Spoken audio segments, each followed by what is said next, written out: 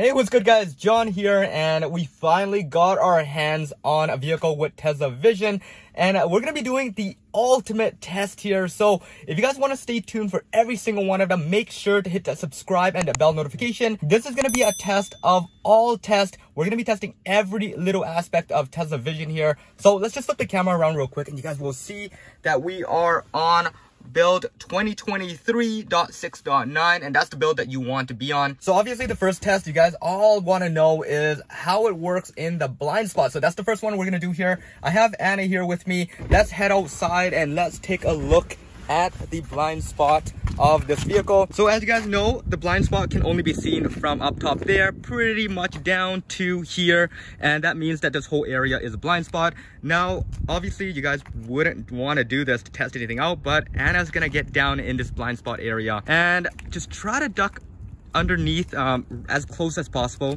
to the blind spot and just kind of stay down there so the camera can't see ya. All right, let's head back on inside, and I'm just gonna flick it on. All right guys, this is something you guys wouldn't want to be doing. It is picking up something right now, if you guys can see here. I think the door is closed, so give me 1 second.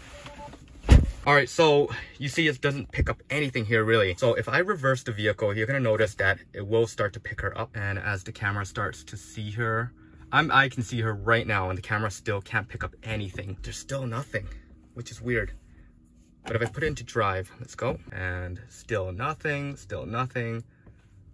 So this is either a gigantic fail or what, but I can definitely see her and it's unable to see her, so really weird. So obviously that one failed, so I'm gonna ask Anna to lay down. So if you can lay straight down. All right, head back inside again.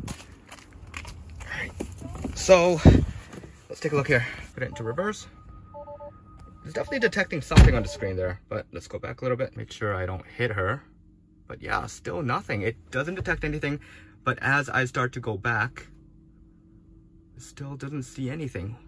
So this one's an obvious fail. So the next test here is going to be the ducking down aspect of it. So, and let's duck down from the side B-pillar camera. And I'm gonna try to move the car. It doesn't show anything right now except the front. You can see her right there on the side. All right, so it does seem like it does pick her up right there. So honestly, this one's a pass. All right, for the next test here, we have the screen still doing a squiggly thing right now, which isn't that important, but we have Cooper's little bear, and we're gonna put it right at the front bumper here, just like where she was, and let's see if the car detects it. This one's gonna be a little bit easier because I can actually go right through it, but let's see if we see the bear on the ground first. So it's right there, and let's go forward. And it's detecting something. I think it is the bear. Did I hit the bear yet? There you go. It says to stop.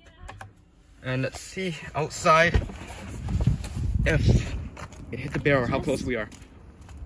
Oh wow, there you go. So it's really accurate in this case, guys. I'm really impressed. I can't believe that it got literally down to the centimeter, or literally right at the bottom bumper right here. Really impressed. All right, so this test here is just gonna be Anna jumping straight in front of the vehicle. So it's not detecting anything. All right, so Anna's just walking straight to the front of the bumper to touch it, and it's not saying anything. It's not saying to stop, and it's still showing that I have about 40 centimeters to go, although it's just literally touching her knees right now. So something that it needs to be fixed. All right guys, so I'm sure most of you are probably wanting to see this, but you guys were wondering about the rain situation, what it's like if the camera gets blurred up because of rain. Let's try to imitate that with just a little spray of water right here, right underneath the camera bumper. So go ahead. All right, and just keep spraying on it while I go inside, and let's see what it's like on the camera. Yeah, it doesn't seem that effective, so I'm gonna go back a little bit. I'm gonna go back. All right, so it seems like if you start spraying it too much, it's gonna say parking unavailable, which is something you guys have to be aware of. I think this is what a lot of people were saying about with the rain situation. As soon as it starts to rain, you're gonna notice that it's gonna say park assist unavailable. So the next test we have here is gonna imitate the sun. Although we don't have that much sun right now, we're gonna use the camera on her phone, and we're gonna put it directly into the camera here and see if that affects the parking sensor at all while I'm trying to back up. So just gonna be careful if I'm backing up a little bit too quickly. All right, so I'm gonna try to back up. Yeah, so that totally destroys park assist in general, and it says park assist unavailable. That's kind of obvious, to be honest, because you're blocking it completely. But try to imagine the sun just pointing right into the camera up front here and on the sides. It would definitely disable park assist. Okay, guys, so we're done for our first part here of the testing.